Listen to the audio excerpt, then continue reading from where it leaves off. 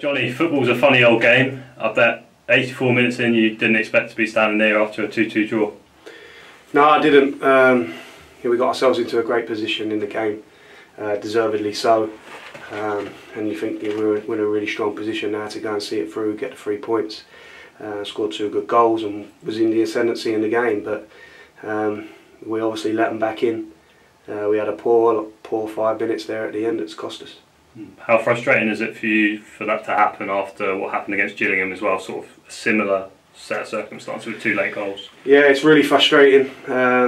Obviously we didn't score against Gillingham, so you're always leaving yourself open, but today we've got 2 goals. You know, a decent cushion there, pushing for you know, had opportunities for more, especially in that second half, and so to not see it through is obviously yeah, really frustrating. Yeah, obviously Nathan came on and got the 2 goals. Is that exactly the sort of impact you asked from him when you were giving him instructions before he went on? Yeah, of course. You know, he's been great since he's come in with us, Nathan, and he's sort of had to buy his time for opportunities. Joined us a little bit late, but he's been excellent. Obviously, he knows, strikers know, that there's always a chance they're going to come onto the pitch, and he was ready. He knew what was required of him, and obviously he impacted the game really well. So, delighted for him. Yeah, really pleased. And obviously, when you are making substitutions, you are looking for those sort of impacts. Would you say that was Ayuba Sal's best performance in this formation?